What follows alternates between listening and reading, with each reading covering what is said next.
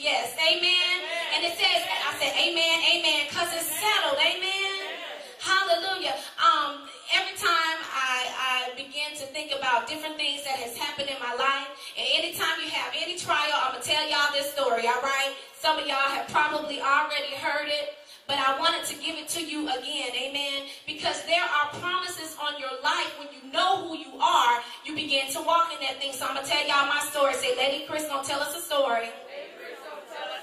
So when I was in high school, now I'm taking it back, y'all, I wanted to be a majorette, all right? Everybody say, I want to be a majorette. And I wanted to be a majorette because my mom was a majorette, my sister was a majorette, and I felt like because of the bloodline, hear me in the spirit, that I was going to be a majorette too, right? So I did everything that I knew how to do. I was going to be a majorette because, like I said, my mom was a majorette, my sister was the captain of the majorettes, and I felt like, okay, I'm going to do that too, right? Because I knew who I was. It was in my bloodline, right? Right. So I decided, well, one thing you had to do when you were a majorette, you had, back then you twirl batons. They don't do that no more. But anyway, you twirl batons, and then you also had to do a routine for when we tried out. So I said, oh, I'm going to do mine a little bit differently because I know I'm good. So the way I started mine, I kind of twirled my dance, rather. I twirled the baton, and then I would put it down, and I was just going to break out. I was going to break out. Well, needless to say, the people didn't know that I had changed the way that I was going to do it. So they came and they took my baton from me, and I totally forgot the whole routine. I started doing some Ice Baby, some MC Hammer. I just started creating stuff. Oh my God, I was just trying to wing it. I was trying to do it on my own. God had already told me what to do, and I allowed somebody to come and take what was mine. Come on, hear me in the spirit. And did not operate in what I knew to do. Amen. We can't allow that to happen, y'all. So only 2 people did not make the squad. Me and somebody else. And I'm talking about I cried because I knew I was good. I knew I was supposed to be a majorette because my mom and my sister was one, and I got a shut door.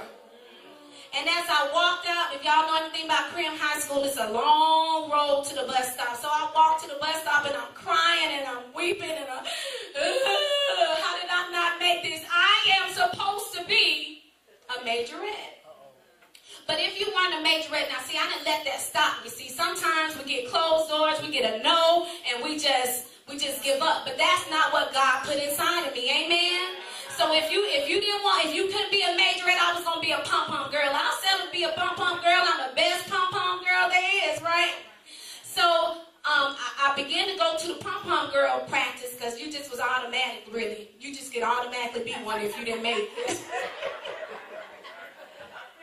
Lord have mercy. So I went over there, but I worked hard. I worked hard at being a pom-pom girl. I was going to be the best pom-pom girl because I wanted to be in the band. I was going to be the best pom-pom girl, amen? But then my sponsor, which was the one that told me no, she noticed me. She noticed me still walking in what God called me to walk in. She noticed that I was still trying my best. And she said to me, do you still want to be? God is saying to some of y'all, do you still want to be? What are the promises that I have given to you? Are you going to walk in that thing? Amen. Hallelujah. And so I was like, yeah, woo. I threw up my pom-poms and I ran right over there because they still had a spot for me. Amen. So it does not matter when the enemy says no, God still says yes. And that same person who closed the door will still have to recognize the anointing that is on your life. Amen. Amen. Amen. Amen. I got excited about it. I threw up my hands. Some of us got to get excited and throw up our hands and be like, I am going to take my rightful place. But then God, he gave it to me, and I started in the back. What does the Bible say? The first shall be, and the last shall be. Amen. But I started in the back. I was like, started from the bottom, now we're here. I